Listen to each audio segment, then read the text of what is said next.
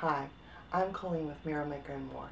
Today I'm going to show you a little tutorial how to use glass stains by DecoArt to make your own faux stained glass. You can make it on a thrift store window frame like this, and I'll be showing you how to make a simple oak leaf on a little dollar store frame. Here are the supplies you're going to need to make your faux stained glass. I'm using a frame from the dollar store, and I'll just use the piece of glass out of that. Once your glass is dried, just place it on top of your pattern, and then if you want to do a border around the frame, the easiest way I've found to get your lines relatively straight is just to use some painter's tape. And then you're going to take your liquid leading and just start pouring. Now, it does take a little bit of practice to get the consistency and flow that you want, but it actually is pretty easy once you get the hang of it. And I have the tip right along the glass.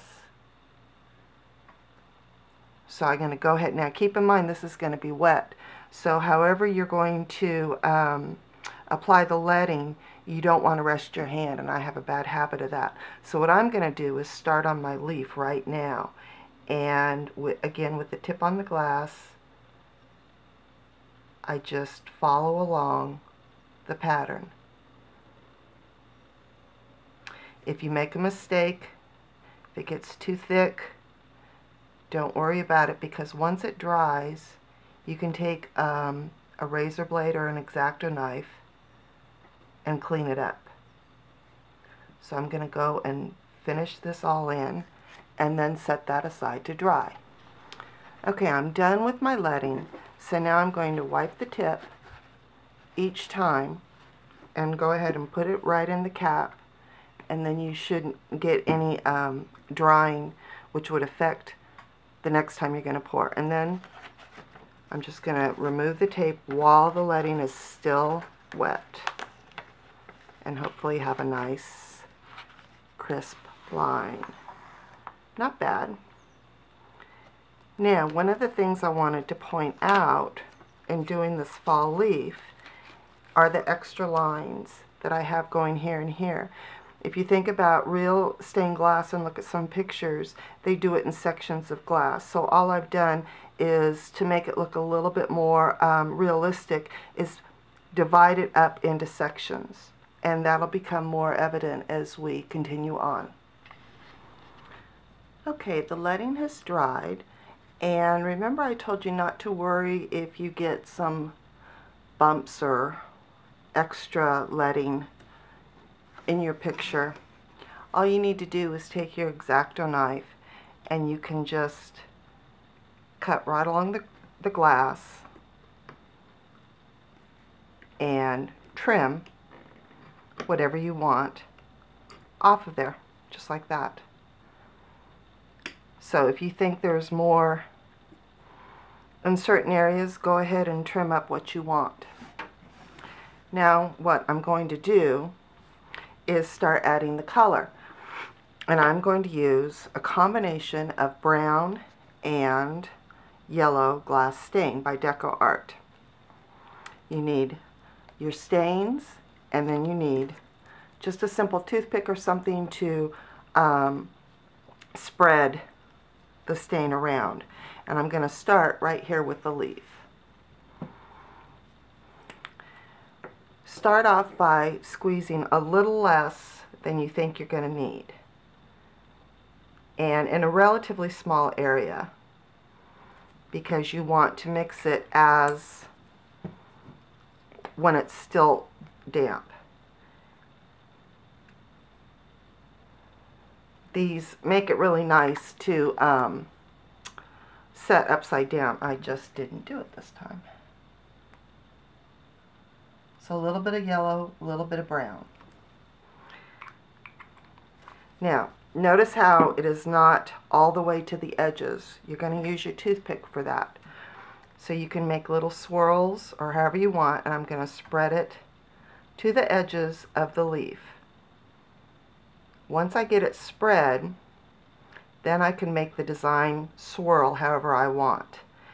And you want it to come all the way up onto the leading. As it dries, it will shrink a little bit and reduce in its size. So make sure you get it all the way to the edge. Then what you do is just swirl it however you want. You don't have to use two colors like the brown and the yellow.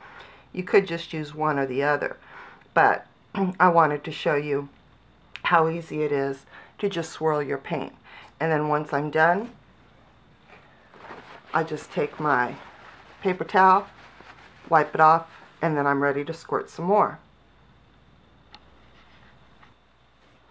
If you want, you could have, and you're going to put your glass into a frame, you could actually put leading all the way around the perimeter and like you're setting it into the frame, and that gives you a more realistic look. I didn't on this small one, but it's certainly an option. What I'm going to do now though is just fill in with a little bit of color. I'm going to use the pearlescent orange. All the pearlescents have a little bit of a sheen to it. They're very pretty. And it's real simple. Same thing. This time I'm not going to mix colors, but you could add 2, 3 colors. You could add some clear, whatever you want. Again, not completely filling it in.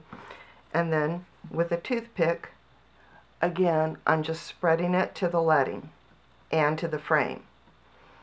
It's helpful if you have a Q-tip, if you get some on the frame like I just did, or you can wait until it dries completely and then just pull it off with an X-Acto knife.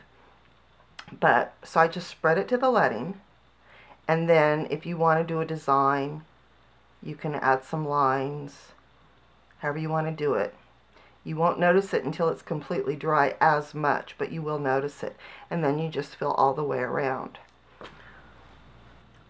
Now I'm going to fill in the clear portions of the stained glass with, I'm just using clear. You could use color if you wanted, but for this time I'm just using clear, and I want to show you how you can get it to look almost like it's marbled glass just with a simple paintbrush. You just do a couple little drops. You can always add more when you want to. And then I'm just going to spread it out a little bit because I got too much in this corner. The more you use the brush, you will get some bubbles. If they don't pop as you're manipulating your brush, you can take a little toothpick and poke them. It's not a bad thing. It's not going to hurt anything. You just want to not have that many bubbles. Okay, so I've got it spread out pretty evenly. Now, you can leave it like that and it's going to show up really nicely when you hold it up to the light. Or you can do just little patterns, just like a little X's if you want. You could also do little half circles, whatever you want to do. And I have so much on my brush that I can just kind of bring something over here to this section and do the same thing. X's or circles, or just make it random. But the little brush helps you to get into these tight areas. And this is just with the clear transparent stain.